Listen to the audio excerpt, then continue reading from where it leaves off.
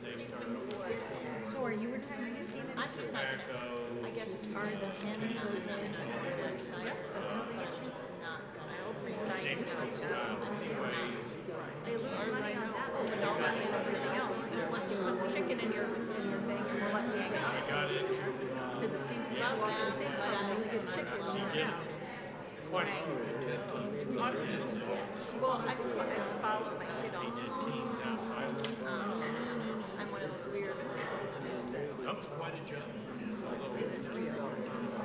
My oldest grandson has already told me his grandma Cheryl cannot retire because she has a job. Yeah, because she has a job. Because there are many people, adult people in his life that don't work. So she works all the time. Grandma Cheryl works all the time. Where's Grandma Cheryl? She's around.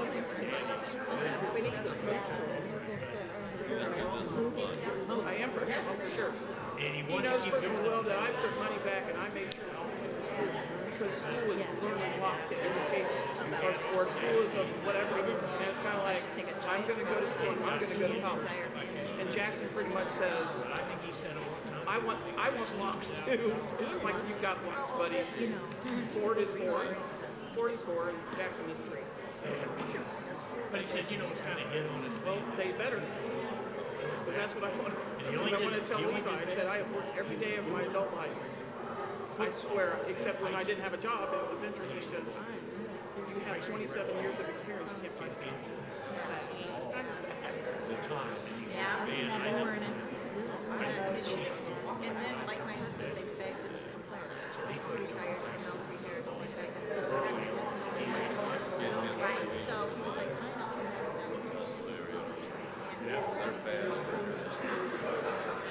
And so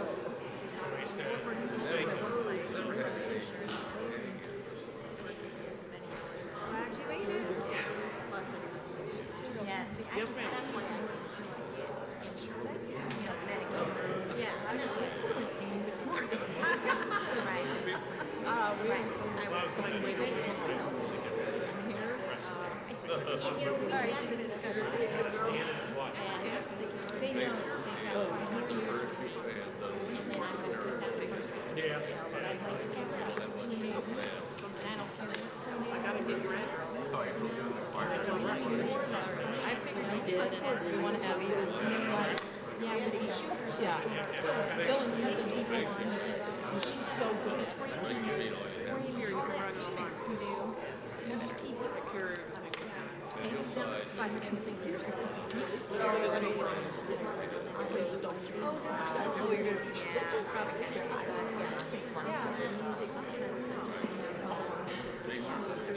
People are glad. Yeah.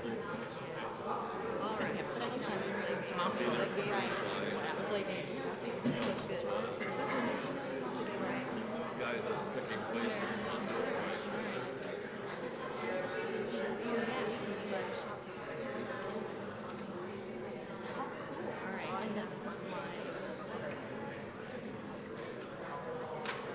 how to get them. Yeah.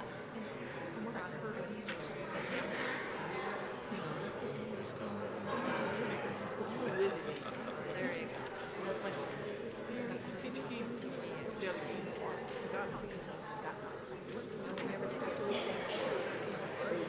Sometimes looking out, there are people like this. I never say we didn't have break.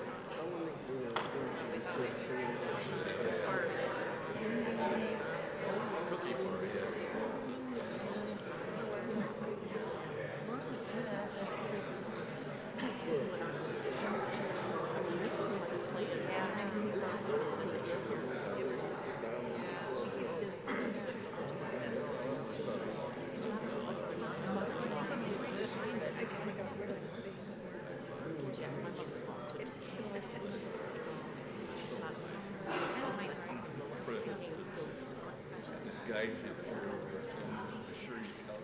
Well, good morning. Good morning. I'm Glenn, and I'm one of the pastors here at St. Joe, and I want to welcome you here today to be for the fort together. That is why we gather, because we have seen the goodness and the grace of God in Jesus Christ, and that compels us, it leads us to be for others and for our community. So I'm thankful you're here, and I want to welcome you today. I got a few things I want to make sure you're aware of this morning. One of the first is a thank you for your faithfulness in giving in your tithe and in your offerings. It just continues to be an incredible thing to me that in the year 2023 we have people whose hearts are so struck by what God has done for them and in their lives that they continue to give in that way of thanksgiving and in worship and to support the ministry of the church. Thank you. Thank you for that. Thank you for faithfulness. Thank you for sticking with it in your worship of God. And one thing I want to lift to you today is if you've been giving online and electronically, you've probably been giving through something called PushPay. You may not have known that, but that was the system that was being used. And we need to transition you to a different online format, which is called Stripe. Whether you understand everything I said or not is fine. I don't understand everything I just said. Hopefully that trend improves as we move through the service. What does matter is if you've been online giving and you haven't made a shift from one unit of giving to the other, you can go on the church website under the Giving tab and you can see it there. It's all spelled out what you need to do. And if that isn't clear and you would like a guide, Jenny in the church office is happy to help with that if you call any day, Monday through Thursday. She'll be happy to walk you through. She's very patient. I've learned that. I've tested it and learned already how patient Jenny is. So give her a call and she'll help do that. If you don't, your giving may not function in the weeks ahead, and we don't want that to be the case for your own heart and soul and the way you want to give thanks to God, and certainly the ministry of the church benefits from everything you give, so let's make sure we get that adjusted. If you're here today as a visitor or a guest, I hope that you'll find a communicator card or connection card. They're out there floating around in different places, and I hope you'll fill that out so we can follow up with you and let you know how glad we are that you're here. Another thing, if you're here today, no matter who you are or how long you've been connected with St. Joe, what we hope you'll do is we hope you'll stick around for cookies after the service. Why? This is not just to give you a boost of sugar before lunch and cause you to have to check your insulin before you go to lunch. No, the real reason is because, folks, we are working on the project of being church. It can happen in our time when we get tested and blown by the winds of disagreement and polarity and pandemic that we can forget what it means to love each other, to be church, to be together. So the cookies are about being church together, and the same thing is true of the cottage gatherings. There's a sign-up sheet out by the B door, out by the offices, and I hope you'll sign up there for an opportunity to get to know me better, get to know one another better, and we've got a couple folks. Both Marilyn and Ruth have been kind enough to open their homes for home gatherings, but there's also a couple gatherings here at the church. What's the purpose? Again, the purpose is we get to know each other, that we get to be church. And that's something we need to work on. How do we be the church? How do we be for the fort? I'm glad you asked, Beth. I have one more opportunity for you this morning. A couple weeks ago for my first sermon, I made note of the reality that Allen County leads the way in the deaths of children to abuse and neglect in the state of Indiana. And a couple weeks after that, or maybe a week after that, Linda Menchie called me and says, Pastor, I heard the sermon, I was paying attention, and I see an opportunity for us to be for the fort. There's an organization called SCAN, Stop Child Abuse Network, that operates here in Fort Wayne. And on March 7th and 8th, they'll need help with pre-packing lunches that they sell as a fundraiser, and then March 8th, filling orders. There's specific times associated with that. If you didn't see that in the email under the Read Road tab, when you click Read Road, then where you will find more information is either by calling the church office, or if you got Linda's number, you can call and talk to Linda or text Linda, and I know she's quick on the text response. So you can call her, text her, and she's going to help coordinating, because folks, we're going to be church. Amen? Amen. We're going to be for each other, all for Jesus, so that we can be for the fort. That's the goal, and man, is it exciting for us to begin to work on those things. Welcome this morning. I am so glad that you are here.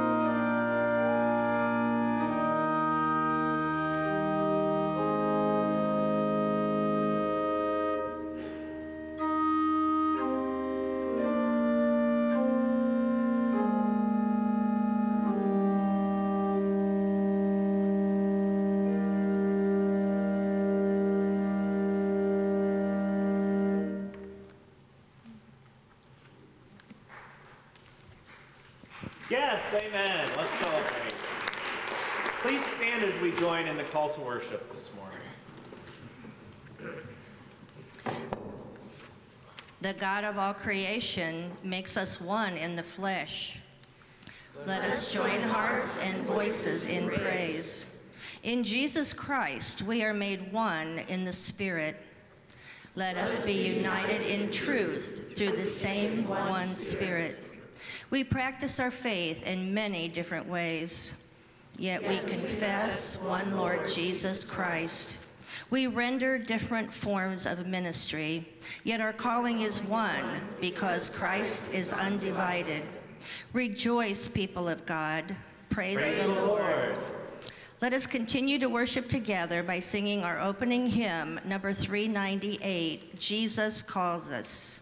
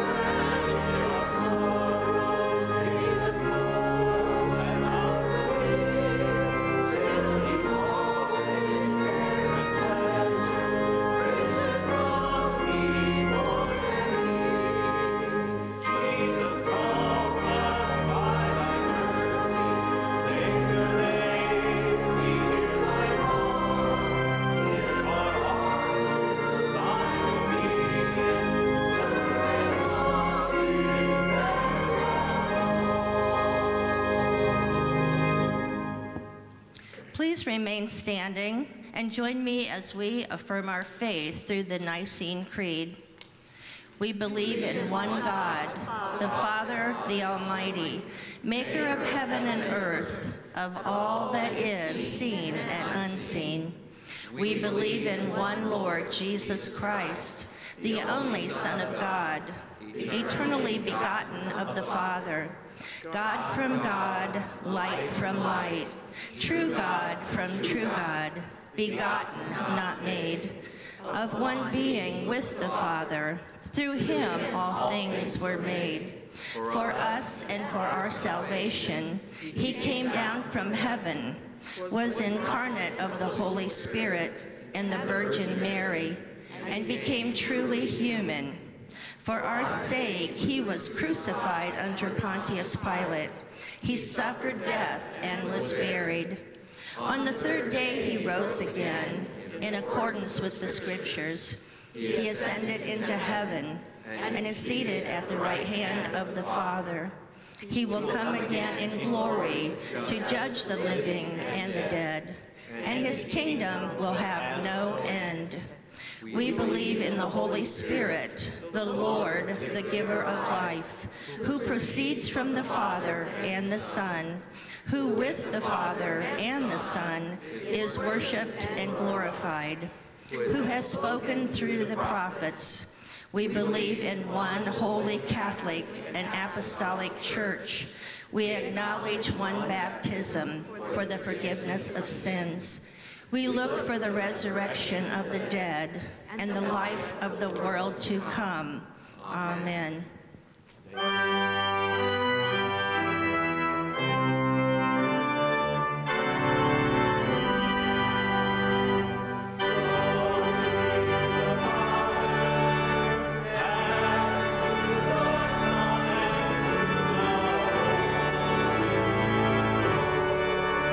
As it was in the beginning,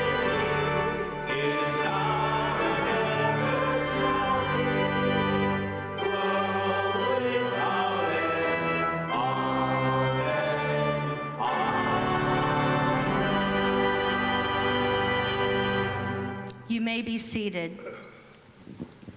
We want to celebrate the great ministry that happens every week in this place. Did you know that this week young folks met for youth group?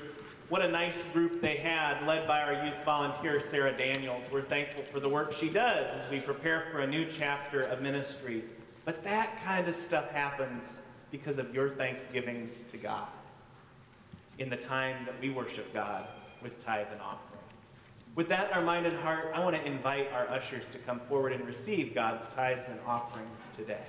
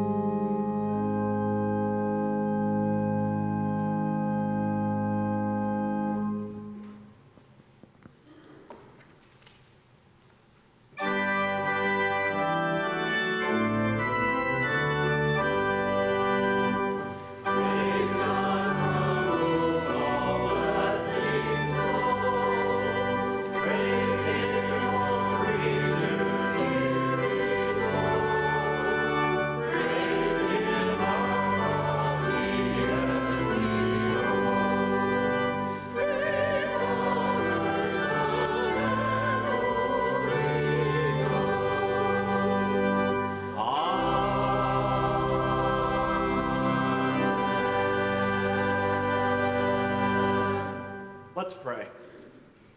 Almighty God, we bring our tithes and offerings to you this day because we are thankful, because you've blessed us, because you've given us more than we deserve, more than we could need.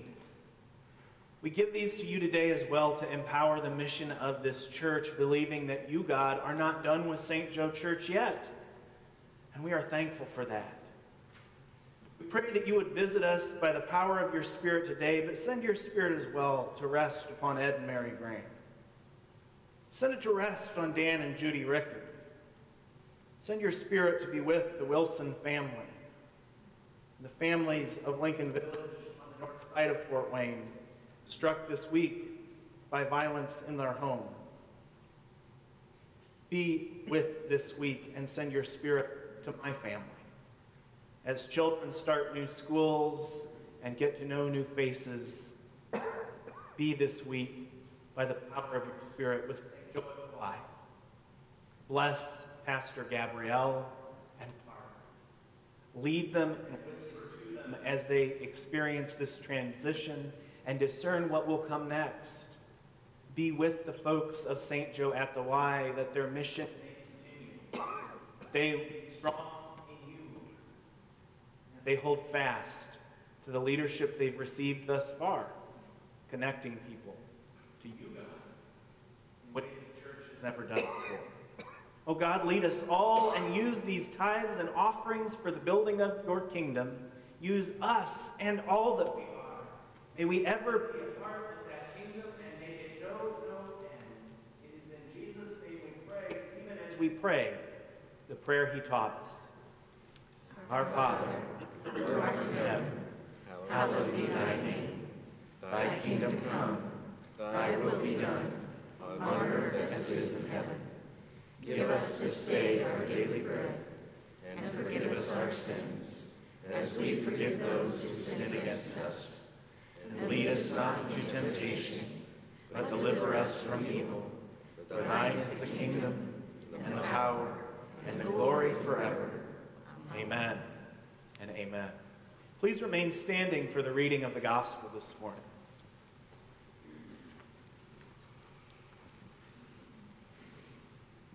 Our scripture reading today is from Matthew 4, verses 12 through 23. Jesus begins to preach. When Jesus heard that John had been put in prison, he returned to Galilee. Leaving Nazareth, he went and lived in Capernaum, which was by the lake in the area of Zebulun and Naphtali, to fulfill what was said through the prophet Isaiah. Land of Zebulun and the land of Naphtali, the way of the sea along the Jordan, Galilee of the Gentiles, the people living in darkness have seen a great light. On those living in the land of the shadow of death, a light was dawned. From that time on, Jesus began to preach, "Repent, for the kingdom of heaven is near." The calling of the first disciples. As Jesus was walking beside the Sea of Galilee, he saw two brothers, Simon called Peter and his brother Andrew. They were casting a net into the lake, for they were fishermen. "Come follow me," Jesus said, "and I will make you fishers of men." At once they left their nets and followed him. Going on from there, he saw two other brothers, James, the son of Zebedee, and his brother John. They were in a boat with their father Zebedee, preparing their nets. Jesus called them, and immediately they left the boat and their father, and they followed him. Jesus heals the sick. Jesus went throughout Galilee, teaching in their synagogues, preaching the good news of the kingdom, and healing every disease and sickness among the people. This is the word of God for the people of God, and we can all say to that, thanks be to God. Thanks be to God. Thank you, Lois. You may be seated. Let's pray. Oh God, we looked out this morning and we saw the snow had fallen.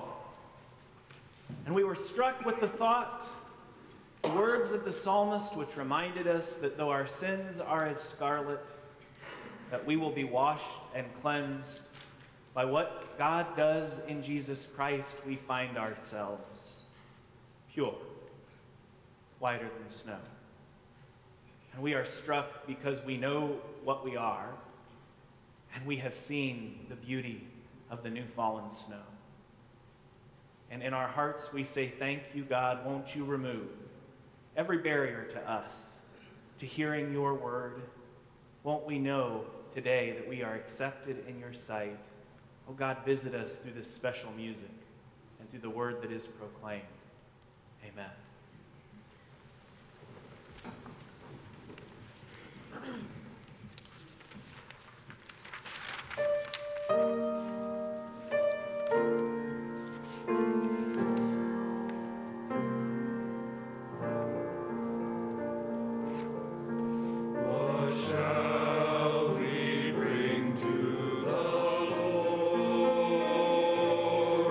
How shall we bow?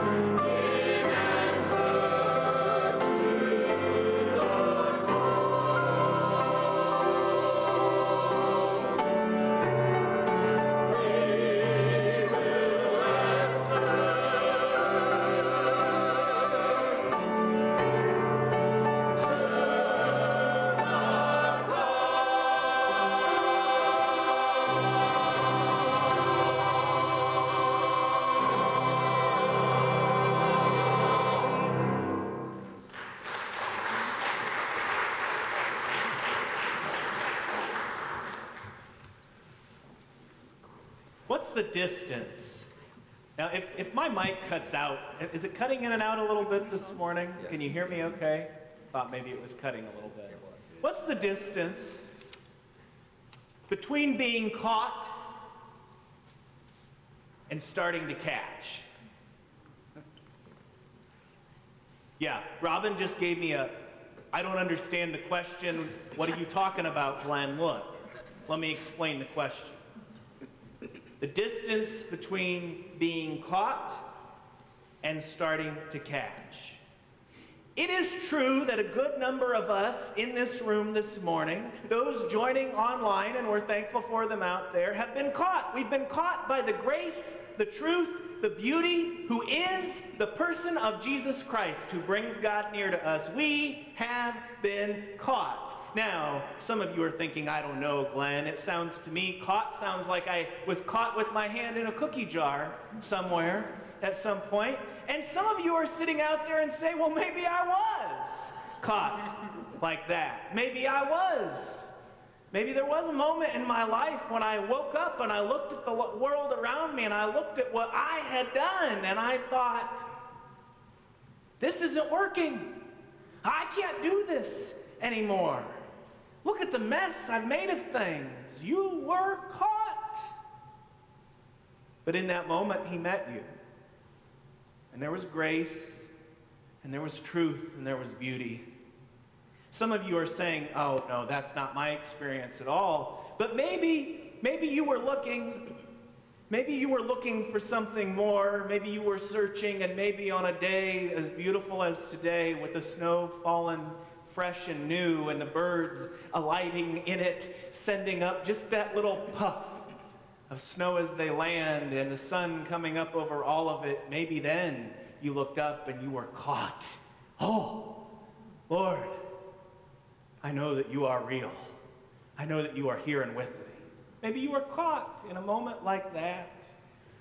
There's a theologian, a Bible scholar by the name of Scott McKnight, who suggests to us that people change when they are in a quest or in a crisis. When they are on a quest or in a crisis. And in one way or another, that often describes the place where we are caught by God in Jesus Christ. Either we were in a crisis and we were found, or we were looking for something.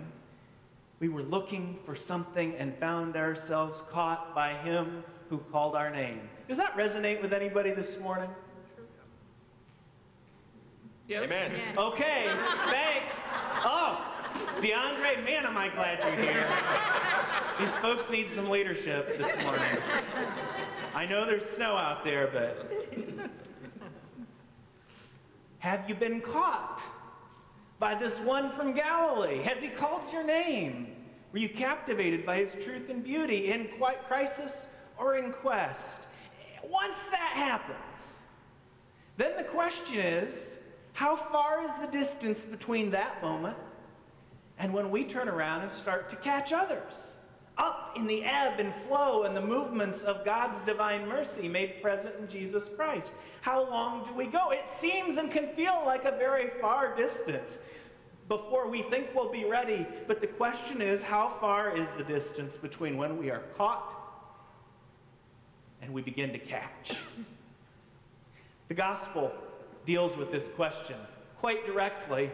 As Jesus walked alongside the Galilee Sea, he saw two brothers. In fact, I want to start before that in the text. I want to start earlier in the text than that, in Matthew's gospel. Our reading today actually started in verse 18. In verse 18, or in verse 12, when Jesus saw that John was arrested. Before Jesus even catches Simon Peter and Andrew, he actually is in a crisis himself. In verse 12, it starts, now Jesus heard that John was arrested. He went to Galilee. Last week, does anybody remember last week? Yeah. Yes. Remember what you ate for supper last night? Yes. Yeah. Anybody remember what we talked about last week? We talked about John the Baptist, and we talked about he saw Jesus coming, and he said, "Behold the Lamb of God who takes away the sin of the world," and then the disciples followed. It makes sense because of that. In this text, in Matthew, Matthew's gospel tells the story in a little different way. John's gospel's written much later, and as we talked about last week, John's concerns in the Gospel of John are more philosophical and are more theological, but Matthew, written earlier, is more concerned with just the facts, ma'am, the chronological order of events. And so when this text in Matthew begins in verse 12, when it begins with telling us that John has been arrested and then Jesus leaves, we see first of all Jesus in crisis. And what is crisis? But remember what Scott McKnight told us, it's an opportunity for transformation. Jesus heard that John was arrested, and he went to Nazareth, and he settled in Capernaum. He goes back to his hometown. Notice here the chronology is a little different. It's not right at the time of John's ministry, but it's after John's ministry. He goes back up there, and from that time, Jesus began to announce, "Change your hearts and lives. Here comes the kingdom of heaven." So what we have is Jesus in crisis. Oh, we think of him not being at all like us, but the Epistle to the Hebrews tells us he knows our condition. He's familiar with our weakness. And here we see it. His cousin has been arrested. The disciples and followers of John are scattering. And Matthew tells us Jesus heads back up to his home country, back to that place in the midst of crisis, and he calls people to change. He starts to catch, even as he's caught. And by verse 18, then we pick up with what's on the screen. Verse 18, as Jesus walked alongside the Sea of Galilee, he saw two brothers, Simon, who's called Peter, and Andrew, throwing fishing nets into the sea because they were fishermen. Seems obvious, but worth stating. "Come follow me," he said, "and I'll show you how to fish for people." If you grew up like I did, going to a Sunday school where we memorized the King James Version, you'll probably remember that, "I will make you fishers of men." Yeah, but the reality is that the word in Greek is anthropos, and it means people. So Jesus says, "Follow me and I'll make you fishers of people." And right away they left their nets and followed him. And continuing on, he saw another set of brothers. Now, you know what's happening here? Did you see it? He's caught. Jesus himself is in crisis, but he starts fishing. He starts catching, and he's calling them to catch as well. James, the son of Zebedee, and his brother John, and they were in a boat with Zebedee, their father, repairing their nets. Jesus called to him, and immediately they left the boat and their father, and they followed him. And what is the distance, we wonder, between being caught in crisis or being caught on a quest and the distance between that and our starting to catch? Well, Jesus actually implied it right there. He said, "Follow me and I will make you fishers of people, comma, and I will make you." So the distance seems to be at first, comma, and, but Jesus didn't use commas, we don't think. So it's just and. So the distance Jesus suggests between being caught and beginning to catch is the word "and," or more accurately rendered mathematically as there's no distance. And then he shows us right here what the distance is between being caught, these disciples, and catching. They themselves now caught. They themselves probably on a quest. Oh, can't you imagine? Peter and Andrew fishing day by day. They must have been looking for some meaning. They must have been searching for something more, don't you think? Can't you imagine, Ed? Can't you imagine Peter and Andrew rinsing out the nets after a long day? And Peter saying, "Andy, I don't know. There's got to be something more than fish in the world." Wouldn't it? I know this has worked for our dad and our granddad and our great-granddad, and for 1,000 years our people have fished here, but don't you think there might be something more? Wouldn't it be exciting to be out and be in the story? A story bigger than us? I mean, if they were on a quest, that's the only thing that helps me make sense of why when he calls, they just drop it and go. They were already looking, already searching for something. So he calls and they go, and then they all start catching again. The distance between being caught and catching is Zero, nada, zilch, nothing. There's no distance. Immediately it starts. Jesus travels through Galilee, teaching in their synagogues, and he announces the good news of the kingdom. And he heals every disease and sickness among the people. And healed every disease and sickness, he travels through Galilee, teaching in their synagogues. He announces the good news of the kingdom. And he heals diseases and sickness from among all the people. And news about him spread throughout Syria, and people brought it to him. All those who had various kinds of diseases, those in pain, those possessed by demons, those with epilepsy, and those who were paralyzed. And he healed them. I don't know, Beth, it sounds like people are getting caught, doesn't it?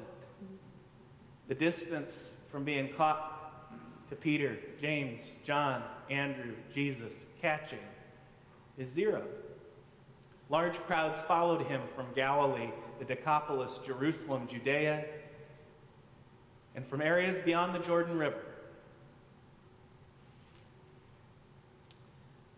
There's a church growth model out there. Maybe you've heard about it. Pastor, we just need to get some young families. Have you heard this? Yeah, you've heard people talk like that. And there's a lot of churches in America, and even in Fort Wayne, that the model is what we need are straight, white, young families with guinea pigs. That's what we need. Now, I got good news for you. If I suck my stomach in, I can identify that way, but do you see that in the gospel reading, that is not exactly the model that the kingdom of God catches people on, is it? Who comes when Jesus starts to catch? Those with sicknesses, those possessed by demons. Did you hear it? Those who with infirmity, those who are old, those who are young. Everybody, but let me tell you, there's a couple groups in particular. Can I come over here for a second? People in crises are who's coming to Jesus. The other one? Anybody remember yet? On a quest. Chuck's got it, but you've heard the sermon the second time. On a quest. The people coming are the people who are in a crisis or who are on a quest, and they are caught. And what is the distance then from when they start to catch? Zero. Oh! He's preaching to the choir this morning. Brothers and sisters, he's preaching to the choir.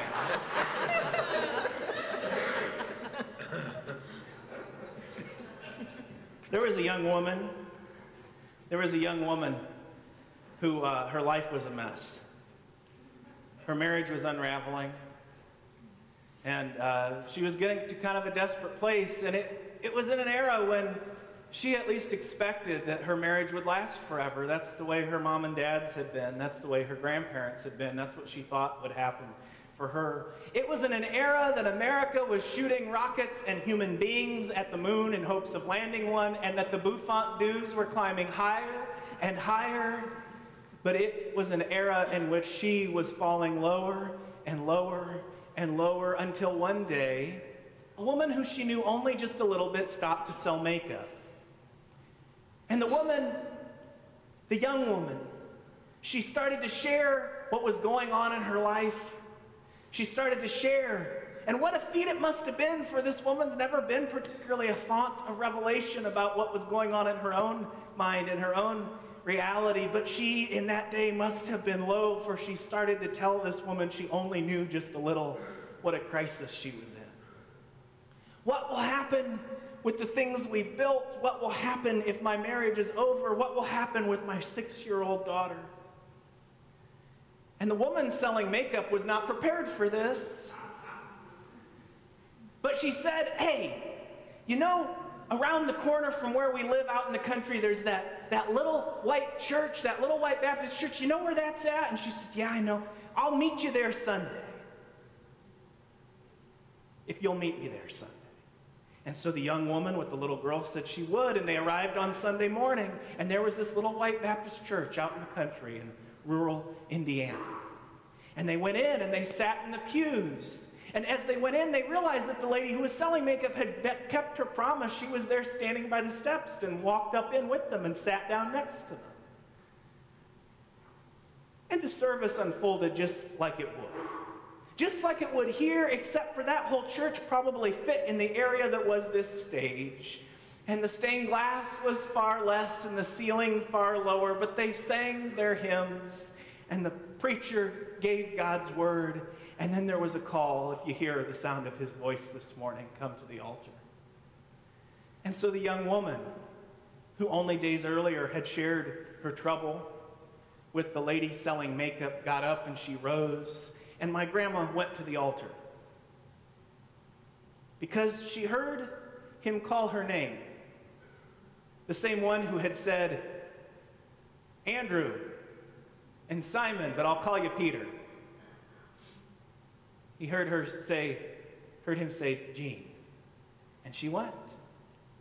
And when she, through her prayers and probably tears, looked over to her right, she looked to her right and she saw my mom. Her 6-year-old daughter had come up with her because she had heard him call her name as well. And when my grandma looked to the left, she saw Dar, the lady who has been to her house to sell makeup, and it turned out had not been to this church all that much, if ever, before. In fact, it turned out Dar did not at that time, until that moment, even really have what she would have called a relationship with Jesus Christ. But she had been with my grandma as she shared what was going on in her life, and she said, I don't know what to do, but it sounds like we need Jesus. Hallelujah, somebody said. Yes. And so she'd invited them to church. A church she didn't go to. But he met them there.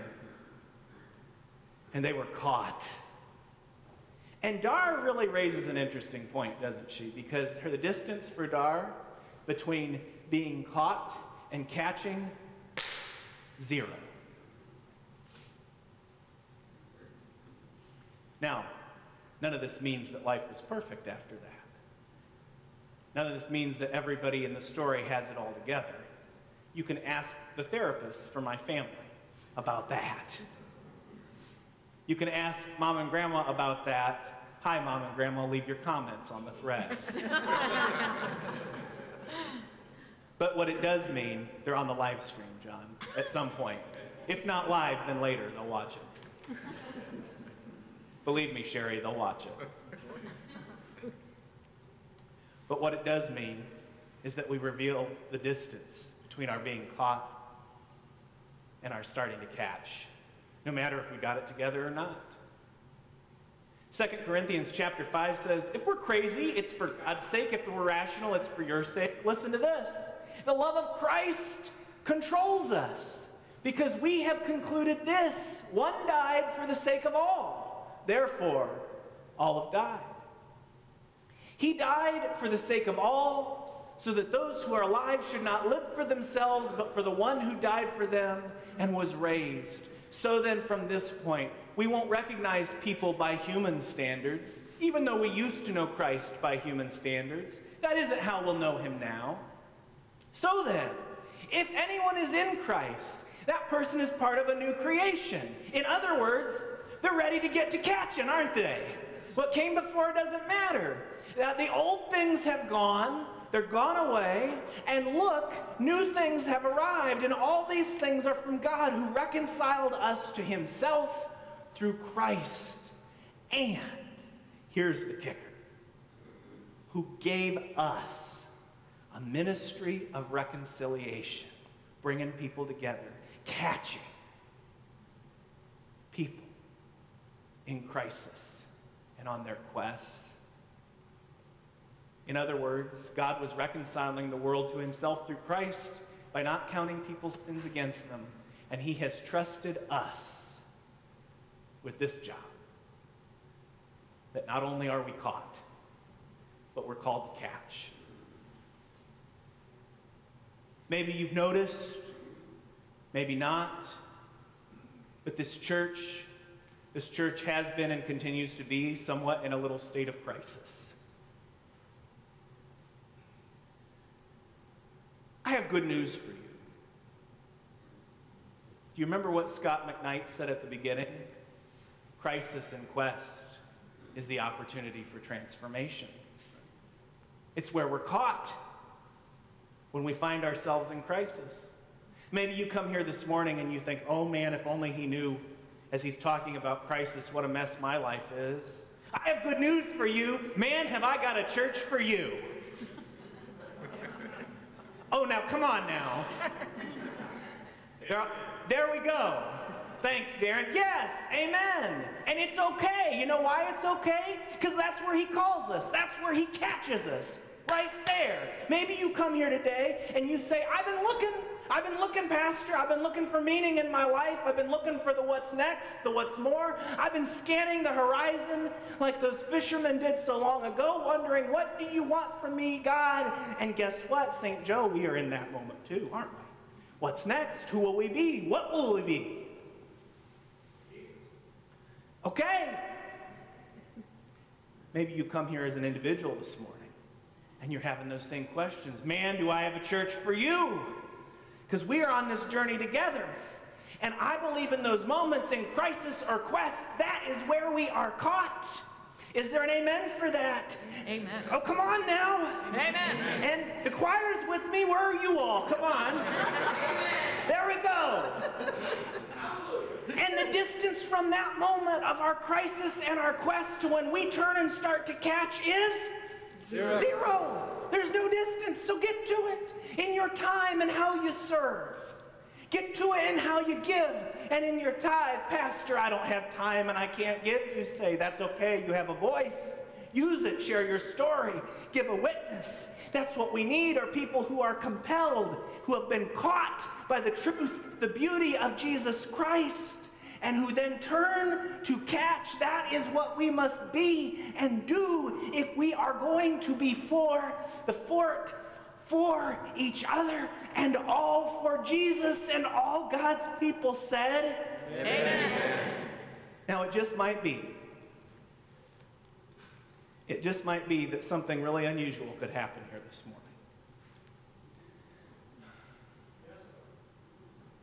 It just might be that he who walked along the sea and called to Peter and Andrew and James and John, coming right off his own crisis with the arrest of his cousin, it just might be that he who called their name and he who called the names in a little Baptist church in rural Indiana might visit here today and call our name.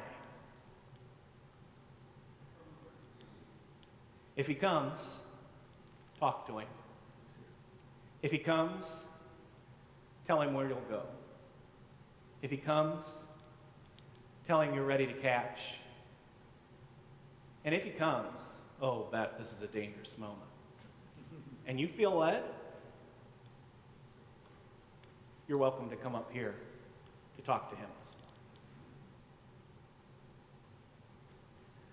Let's stand today as we sing our closing hymn.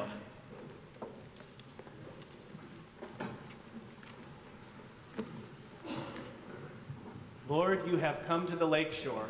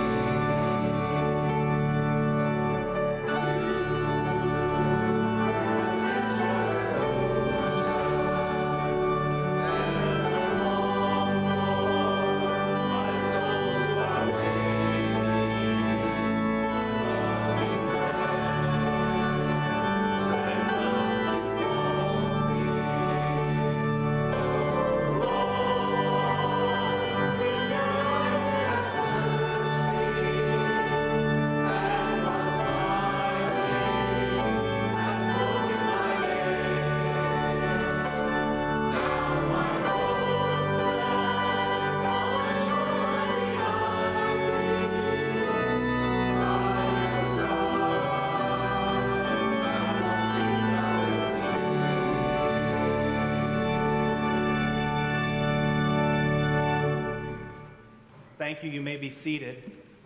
May you go today in the peace and power to be caught by the rhythms of God's grace and truth and beauty in Jesus Christ, and to begin to catch St. Joe United Methodist Church right away. Amen.